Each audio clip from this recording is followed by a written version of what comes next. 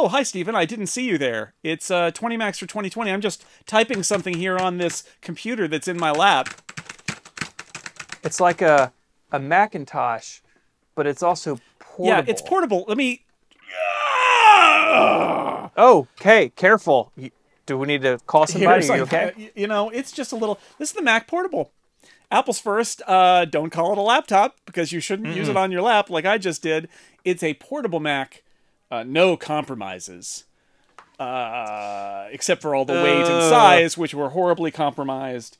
It is Apple's failed first foray into PowerBook territory. The PowerBook would replace it and do a much better job because it was much smaller and much lighter. And this thing's got a lead-acid battery, so it's super heavy. And the keyboard is really great. It's got a good keyboard, I'll give it that. The backlit screen in some models later, but the first one didn't have a backlit screen. It was a good screen. It's a super twist display, so it didn't have any ghosting. It was, you know, ghosting is you move the cursor and it leaves a little trail behind it. It's not good on early laptop screens. I'm gonna set this down now. Oh my god. Okay. So careful. Bend with your knees. Yeah, it's huge.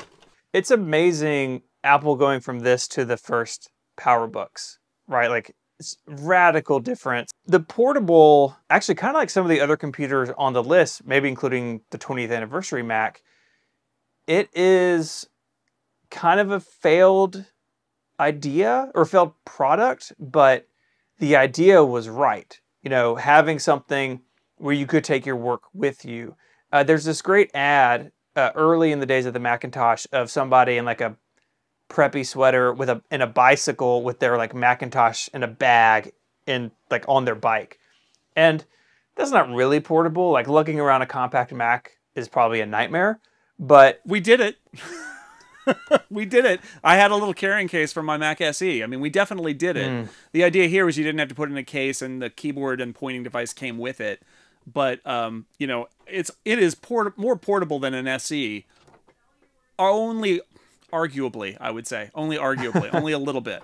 Yeah, I haven't spent much time with a portable. I don't have one in my collection. So when you bought this, I was extremely jealous. You sent me the eBay listing and we looked at it together, and then you pulled the trigger. It's my platinum. I was going to say it was my white whale. It's more like my platinum beige snow white whale. But snow white whale. Oh, that's so good. Hey. Yeah, it's weird, and they mostly don't work. I don't think this one actually works. The battery goes bad. But while I'm holding it, because I'm going to put it down so I don't pass out, but it has a full array of ports on the back.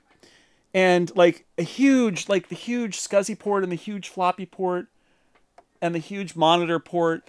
And like this is one of the lessons that they learned from this computer is that you had to compromise. You couldn't do the Alp switch keyboard. You couldn't have the giant SCSI port. When the PowerBook shipped, they had a mini SCSI port that was much smaller so they could fit it behind a door.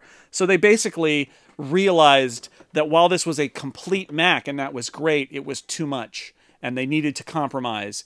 And that's the story of laptops, right? Is that you have to learn to compromise. And the story of the Mac Portable is that they didn't. A good pick, a weird pick, because I think a lot of people, like this is not a super well-known Mac. There's not a lot of them out there, that's for sure.